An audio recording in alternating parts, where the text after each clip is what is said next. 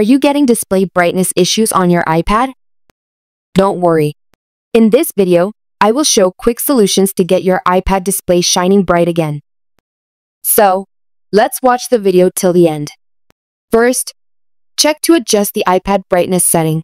Swipe down from the top right corner to open the control center.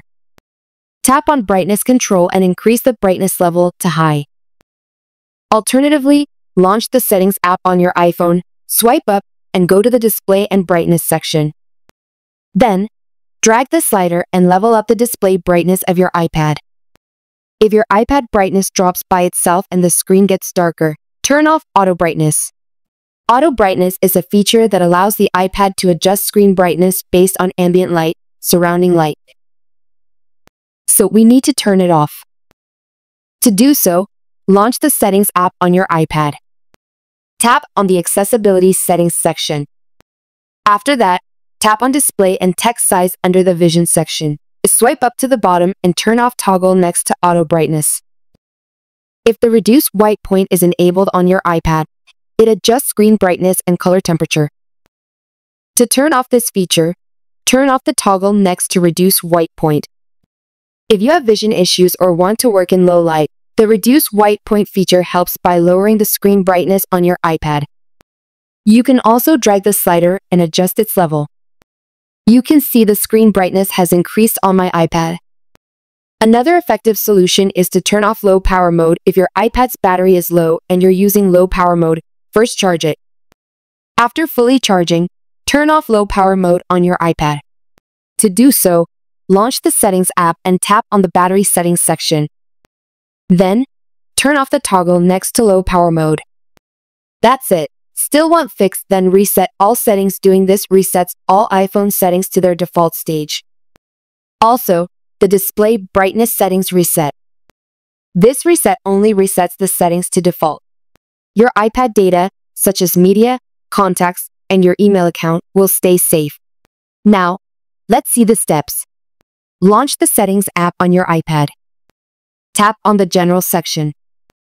Swipe to the bottom and tap on Transfer or Reset iPad. Then, tap on Reset and select the Reset All Settings option. If prompted, enter the passcode. Finally, choose Reset to confirm. Wait for the reset process to complete. After that, check if the problem is fixed. Also keeps check for software update for software bug fixes. Launch the Settings app on your iPad. Tap on the General Settings section. Then, tap on the Software Update. Wait for some moment until your iPad checks for updates. If the update is available, tap Update Now to start downloading. If your iPad is up to date, skip this step. For internet software glitches, force restart the iPad. Fix the issue to fix internal software bugs. I recommend the Force Restart iPad. This method uses volume keys and a side power button on your iPad. Press and quickly release the volume up button, and press and release the volume down button. Then, press and hold the power button at the top until the Apple logo appears. It might take 15 to 20 seconds. Just wait for the Apple logo after the black screen.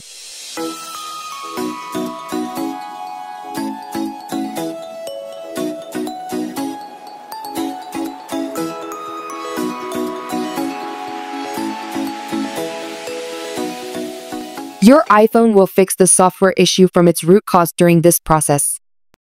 Then, enter your iPad lock screen passcode and you're done. That's it. For hardware issue, contact support if the hardware fault is suspected. Contact Apple support or visit an Apple authorized service provider for testing and assessment. You would be best advised to contact Apple support or visit an Apple authorized service provider, where the technicians will test and repair your iPad. That's it. I hope you found this video helpful. Please rate which solution was helpful to you in the comment box below. Thanks for watching. Please like and subscribe for the latest tips and tricks.